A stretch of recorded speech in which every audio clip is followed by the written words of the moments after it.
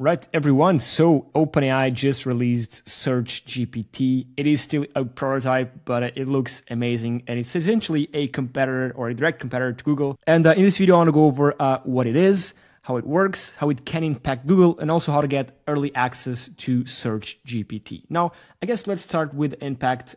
If we take a look at Google stock, it is down, right? I think they lost a couple of billion in market cap. Now, granted, of course, the market overall crashed, so that's maybe why it's also down. And also, people oftentimes overreact to this stuff, right? When ChatGPT was launched, this also happened, but the markets tend to correct themselves, and it's never really as harsh as people make it seem, right? Again, this could be a competitor to Google, again, still in prototype, but again, Google is also a billion-dollar company, so they know how to react to these types of stuff, and surely they will adapt. Now, what is Search GPT, right?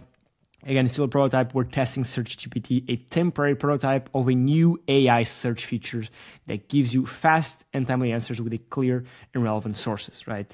And the good thing about this is that we see that even in the AI space, search engines are still a thing. So as long as search engines exist, right, as long as humans consume information through a search engine, SEO, so search engine optimization, it's always going to be there. And later on in the video, I'm going to go over how to do SEO for Search GPT. Basically, this is a preview of how it's going to look like. Again, a search, you search for a query and gives you a list of information with, again, of course, the sources where it found the information to. And again, you can chat back and forth to it just like with ChatGPT. To get early access, quite simple, just go to openai.com, go to the tab where it says, surely it's going to be on the homepage, yeah.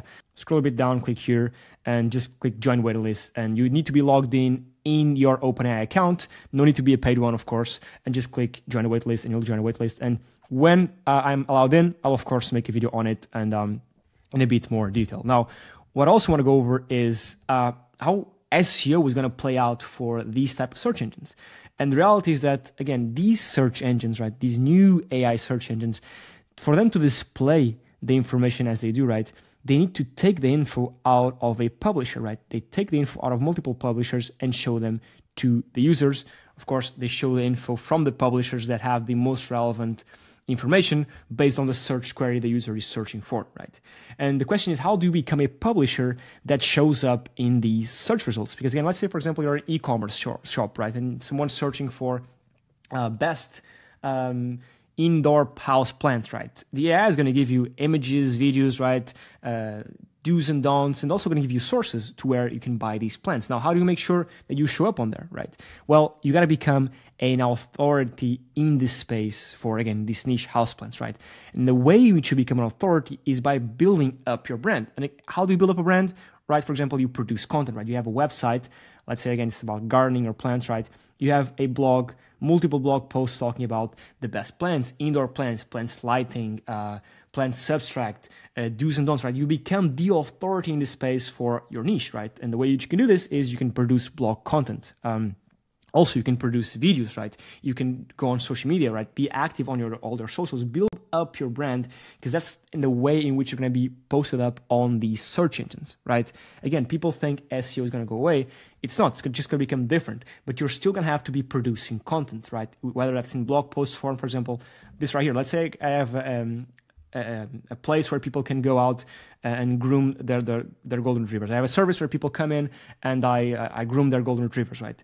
If I want to be showing up on GPT or on Search GPT or in a future AI search engine from Google, right? Who knows who's going to win?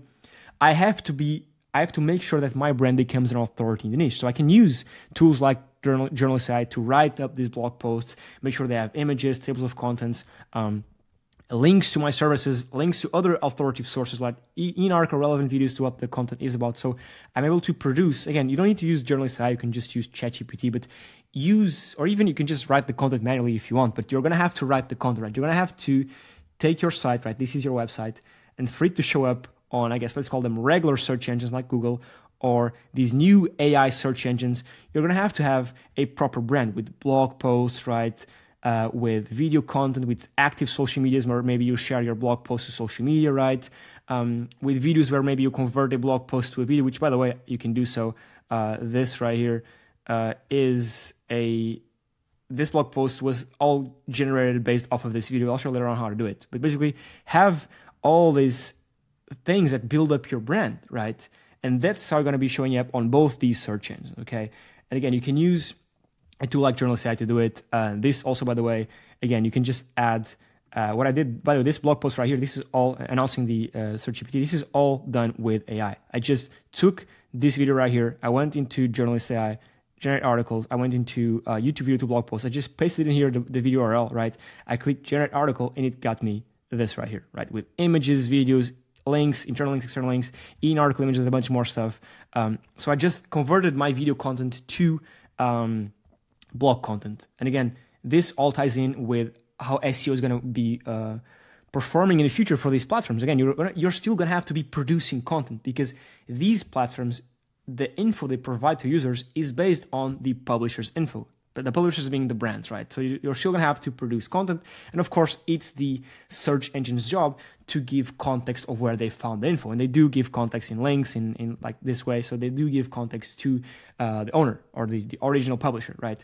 And again, you can do all this manually, right? You can write the blog posts manually. You can record videos and then convert them into blog posts, or you can just use AI. Also, one really cool feature is that, and this is all makes sense.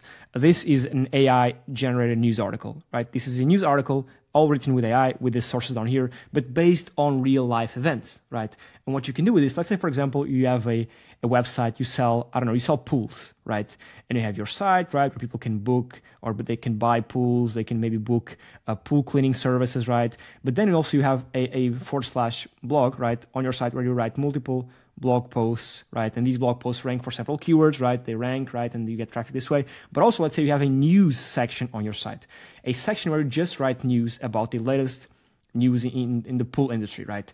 Materials, maybe new chlorines they discovered that go into the water and make the water healthier, how to keep your, this new filter that was created by these guys that makes the water look crystal clear, right? News in the pool space. And this applies to any niche, right?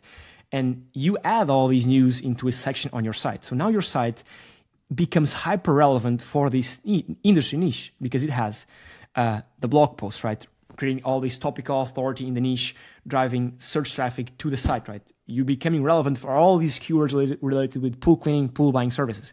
Then you also have these news section where your site, is now the most trustworthy place for news aggregation for pool cleaning services. So you become the authority in the niche. Then, of course, you have all your social medias where you syndicate your blog posts too. So you become the authority in this space for that. And again, you can, of course, write all these news manually, or you can just use AI to write them for you, which is 1,000% faster. It gives you images, gives you tables of content, gives you even the sources, right? You can also write Amazon product listings reviews, right? This isn't a link. I just took a link from Amazon and it wrote the product review, even has a link to the product itself. So if you're doing this, you can too as well. My point here is that you're still going to have to be producing content. Now, you can do it manually, or you can just leverage AI because it does it so much faster for you. Now, of course, granted, sometimes the output of the AI isn't the best, right? So you might want to change things up. And this is where the human editing comes in, but aided with AI. So you can just select text, for example, right here. And you can, for example, let's say, I want to add links here, add external links, right? And now the AI will look for relevant links to add to this paragraph. So as you see here, it prompted me this. I'll just add these two right here. As you see here, I just added external links to this paragraph right here. Again, super quick. I don't have to go out and see if they're relevant or not and look for the best place to add links to. No, AI just does it for me automatically. Let's say, for example, I didn't really like how AI wrote this. I wanna just rewrite this whole, right? I just click here to rewrite, and the AI is gonna rewrite this, right? And if I like it, I can accept or discard the changes. For example, let's say I select all this right here, and I wanna sprinkle in my keywords right here. So I want to make sure that the text has more of my SEO keywords that it ranks for those keywords. I can sprinkle them here and here if I want. I can also make it shorter, make it longer, make a list out of this, make a table. So again, my point here is that you're not stuck with the output of the AI. You can edit it manually as a human, but leveraging AI tools to do it faster. Because the whole point of AI is that you can do the same thing a human can do, just faster, right? And so that's it. That's the announcement. That's what I think the future is going to hold. That's how you get early access. And as soon as I get access myself, I'll of course record a video on that. Thank you so much for watching. If you watched this far and you want to give it a go, at Journalist AI, just go to tryjournalist.com, click the little chat bubble right here, and tell the support guys, listen guys, I came from this YouTube video right here. Copy the video URL, paste it in here, say, listen, I came from this video, I want a coupon code, and the guys will hook you up with the coupon code. That's it. Thank you for watching. I'll catch you on the next one. Bye-bye.